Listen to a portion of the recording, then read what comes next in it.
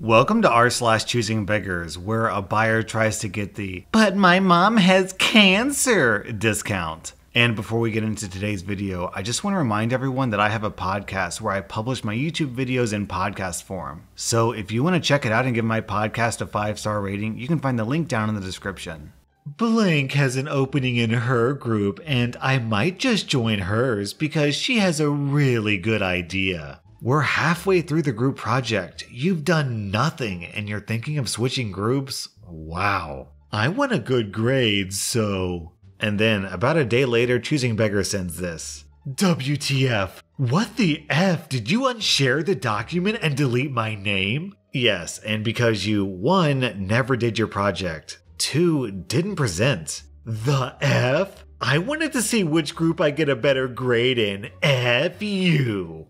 On this next post, a Choosing Beggar wants a free plane ticket and gets offered a bus ride ticket instead. That's the Greyhound. You're out of your mind. No, I'm flying. Not taking a Greyhound into Tampa with weird people. That's for poor people. And flying is faster. Newsflash, dude, if you're begging for plane tickets, then that probably makes you a poor person. Hey, this is Kiera. I'm friends with Brad. He told me you have a cheap car for sale. Good evening. Yes, I'm selling my 2006 Honda Civic. It's my third vehicle, and I don't have much use for it anymore. Did he mention price? No, he just said it was cheap. How much? I'm asking for $3,000. It only has 100,000 miles on it, and it's pretty clean. Only has a scuff on the rear bumper from someone tapping it while they were trying to parallel park. And of course, some miscellaneous door dings, scratches, etc. Brand new tires and brake pads too. LOL. I'm sorry? LOL, it means laugh out loud. I think it's funny you went $3,000. I could buy a BMW for that.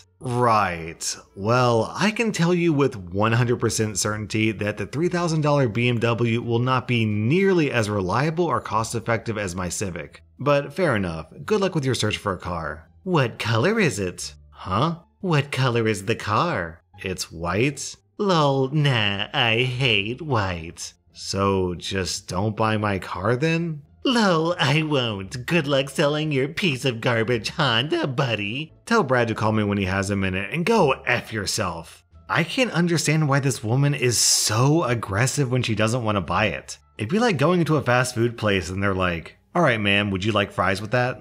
Fries? Raffle? Yeah, right. By the way, raffle means rolling on the floor laughing because that's such a stupid suggestion. Good luck selling your ugly fries. No one's gonna want to buy them. Ma'am, this is a Wendy's. So for context on this next post, it looks like OP had some sort of Christmas gift exchange with his coworkers and the spending limit for each gift was $50. Hey, thanks for the chocolates and the blanket. I really appreciate it. Yeah, no problem. I actually have one of those blankets. They're super comfortable. I love it. So, I know this is kinda awkward, but the spending limit was $50. And I looked online, and it seems that the blanket and chocolates only add up to about $30. Do you think it's possible you could get me something else? My kids have been spending me up the wazoo, lol. Yeah, no problem. I could just give you $20 if you'd like. That way, you could get yourself and your kids something nice for the holidays. You think it's possible you could get me this? My kids would love it, thanks. A $120 tablet? I think that's a bit over the $50 spending limit, haha. I know, it's just that my kids have been spending me up the wazoo. And it would make their day if mommy gave them something nice like this. Thanks, I appreciate it. And I don't mean to be abrasive or anything, but you're an engineer, so you make quite a bit more than I do, lol. I'd also just take $120 cash if that makes it easier on you. The spending limit was $50, so I'd be more than happy to give you $20 or something worth $20. I understand you have kids, but I also have things I need to pay for. And unfortunately, $120 for a coworker is a bit out of my budget. You're kidding me, right? You don't even have kids. What else would you spend your money on? Now you're gonna ignore me? Real nice of you during the holidays. Honestly, don't know how you live with yourself. Disgusting. Fine, I'll take $20 cash, please. Lol, forget it. Thanks for the karma. What? I really like the comment from No Meaning to This. Engineer and no kids? Just deposit all your paychecks directly into my account. Thanks. Merry Christmas. I need an effing ride. Does no one in this world help anymore? I mean, dang, where's the Southern hospitality anymore? Oh yeah, that's right, there is none anymore. I forgot. I was raised old school and it's hard to find good help anymore. Not to mention I'm offering good gas money and still can't get no help. You know the world's coming to an effed up end. You can't even pay somebody to give a ride or for anything fat. What's this world coming to? For real? For real? And then the reply down below says, it's a pandemic lockdown right now and you're complaining like this on Facebook about someone not giving you a ride? This next one is posted on a Tinder profile. Fat girls and black girls to the back of the line. If your belly jiggles when you walk, you're disgusting and nobody wants a fat, lazy, overweight, out of shape, Hershey-fed sweat hog next to them in the bed. If your mouth is gross, bye. If you don't have a job or you're a child and play video games all the time, see ya. If you have kids, that's a no-go. If you're a giant and or built like a man, get effed. Real women only. 5'10" Gemini. Down in the comments, La says it best. Fat girls and black girls to the back of the line as if there's a line to begin with. Shaking my head.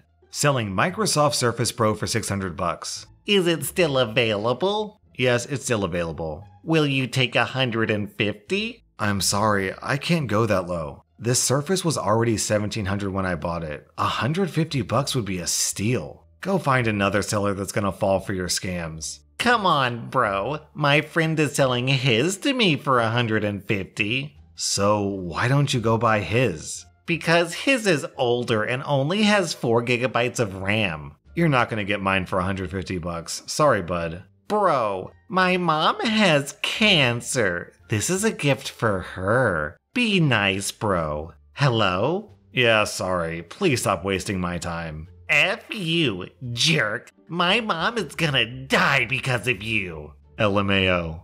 I love this contribution from Riggs Boson down in the comments. Son, did you get me the 5th generation Microsoft Surface Pro? Forgive me, mother. I failed you. Goodbye, son. On this next post, OP is giving away a TV and TV stand for free, and this choosing beggar asks him to deliver it to her. And OP responds, not for free. So I'm not entitled to a free TV because I don't drive? Shaking my head. And I gotta be charged delivery for something that's free? Shaking my head. Ever since Trump got in the White House, you people been confused. I'm not driving an hour one way to give you something for free. It ain't my fault you can't effing drive, you effing loser. I'll throw it out before I deliver it for free. Why on earth is this woman blaming Trump because she's lazy? Then down in the comments, we have this story from Hogan Forged. Finally one of these with an appropriate response. I'd rather throw it out too. I had this happen sort of with a garage sale. A box of old books for $5. A guy offered me $1. He was such a prick about it, I just said forget it and didn't counteroffer. He says to me, don't worry, I'll come back at the end, these will still be here. They were by then, but I hated the butthole so much, I threw them in my car and donated them the following day. Man, it felt good to tell the guy he wasted even more of his time coming back. When I get big for streaming or YouTube, I personally want to help artists with commissions, give them big tips and tell them to keep going. Their art is amazing. Helping other people makes me feel good. Then if you click on this person's Twitter profile and look at a conversation they had with an actual artist, you'll see the Choosing Beggar is full of it. An artist said, the May comic market has been cancelled. I've lost some of my important sources of income. However, if you buy a copy of my manga, it'll support me. So please read the English translation of this manga. Please. Will it ever be online for free? Or will I have to go back to pirating it? Free does not mean support for me. Piracy it is! Well, kiddo, if you're planning on becoming a professional YouTuber, let me give you this piece of advice. If you get famous, comments like this will come back to haunt you. So it's better to act like a decent human being now and not regret it later. A friend told me about a seamstress that's sewing face masks for free for her community with donated fabric, and the men are angrily refusing to wear floral patterns during a pandemic. Honestly, what's more important to protect here? Your masculinity or your immune system? Can any of you worthless cucks actually give me decent advice or no? I need a job that pays over $17 with no or an easily fakeable drug test. Stop telling me to go to Amazon. I don't care they're paying $19. I refuse to suck Bezos' dick for any amount of money. Cry about it. Also, no Vestas or Elwood staffing either. Do you imbeciles realize that easily passable doesn't mean an effing piss test? And I'm not strapping a condom full of fake piss to my balls either. Me and Tyrone need those for your wife tonight, LMAO. Yeah, nothing makes me want to help out someone quite like, give me a job, you loser, and then I'm gonna bang your wife.